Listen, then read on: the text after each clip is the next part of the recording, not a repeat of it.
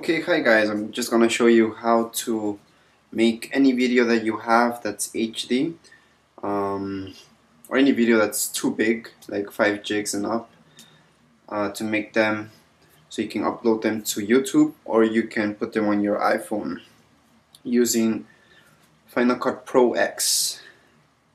So right now I already put my video here, so of course to import I'm just gonna go through it really fast. Okay, when you want to import a clip here, you just right click and then import files or import from your camera. Look for the file, import it, then you drag it down and you edit your video however you want. So when you're ready and you want to put on YouTube, this didn't work for me.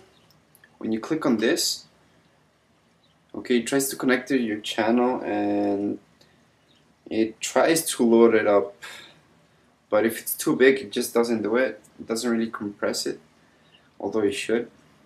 So far it hasn't worked for me, so I'm not gonna show you this way, but you could try it.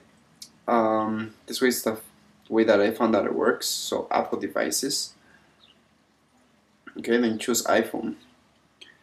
Okay, so once this comes up, you can choose any one of these, but the iPhone one works just fine.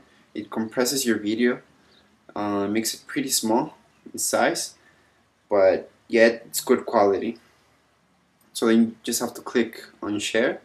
Okay, if you want to add to iTunes, you can do that or not. So in this case, I just want it for YouTube. So you just go next, then you save it on your desktop or wherever. You click on save, and that's it. Once you uploaded your video into iTunes, like I just did, it's gonna look like this. Okay, so it looks just fine. The sound's okay. I'm just gonna make it big screen so you can see the quality of it. Okay, so see, it's not so much pixelized. It's okay. I recommend doing it this way. So if you're gonna load up your videos to iTunes, into your iPhone or into YouTube, like I did this time, the quality is good. There's not much pixels.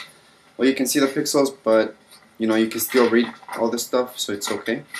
Even little stuff like this, you can still read. Okay.